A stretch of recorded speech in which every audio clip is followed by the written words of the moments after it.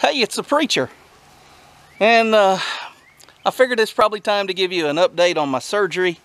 And while I'm doing that, just give you a little walk around the garden, maybe do a little garden tour. I won't give you a lot of commentary, you can just look around. Today is Thursday.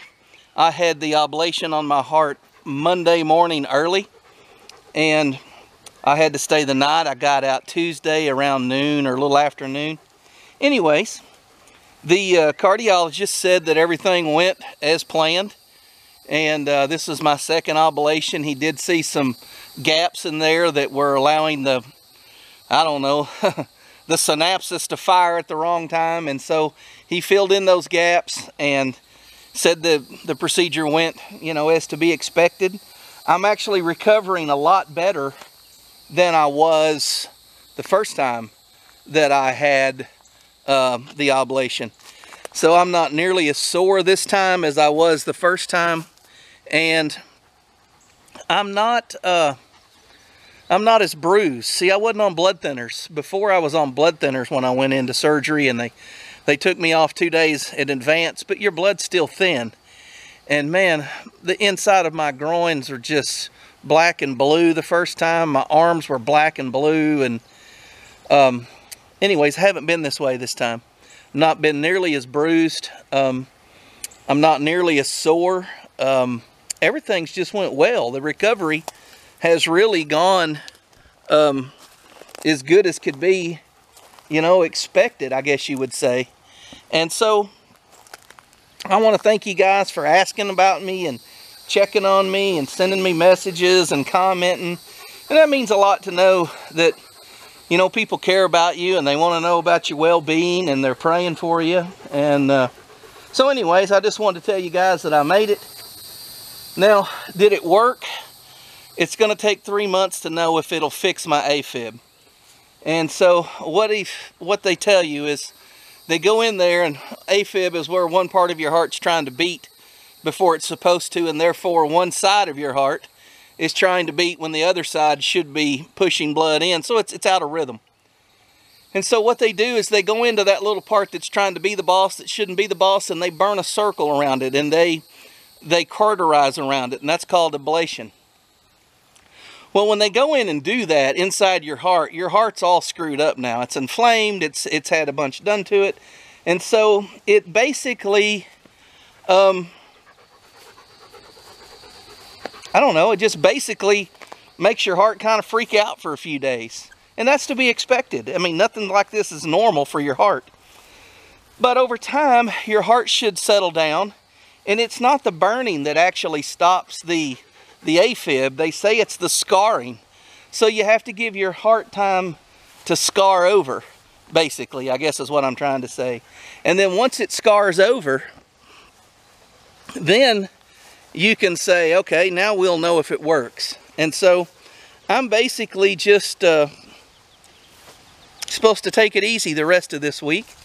Got my wife out here weeding the garden. We just put some Miracle-Gro on it this evening. We haven't put any Miracle-Gro on it this year. We decided to bump those tomatoes up. So that's basically the game plan, is take it easy this week, and then next week, I can start doing some kind of physical exercise. I'll preach this Sunday, and then next week I'll start being a little more active, if you will. So, things are going well. The garden's doing well. We've been eating a lot of cucumbers, a lot of yellow zucchini. The onions are starting to fall over.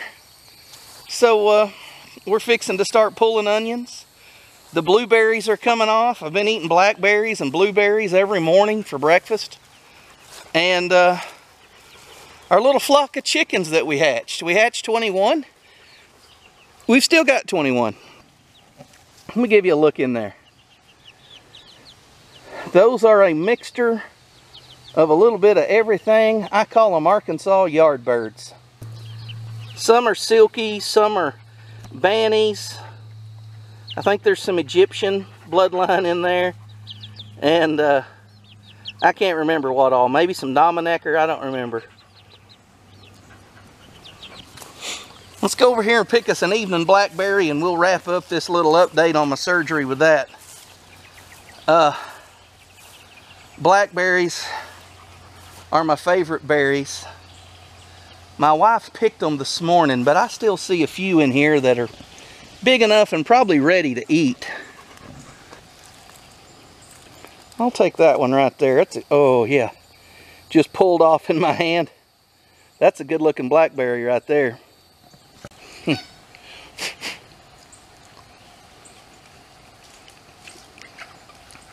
What you talking about, Willis? Man.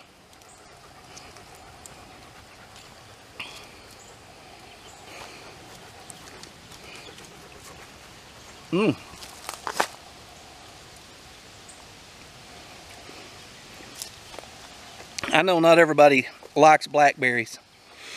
Let me tell you how to eat them. Blackberry, each one of those little berries in that cluster has a seed in it. If you start chewing that and trying to grind that down like you would a ham sandwich, all them little seeds would get caught in your teeth. So instead, if you get a ripe one that's soft like it should be, I just smash it with my tongue, and I never bite down on it hard. And you get all the juice and you swallow it.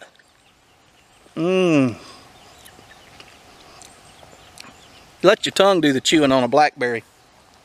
Go ahead, try it. You can thank me later. Thank you guys for thinking about me, for watching this video. I'm going to go inside and prop my feet up. I'll see you on the next one.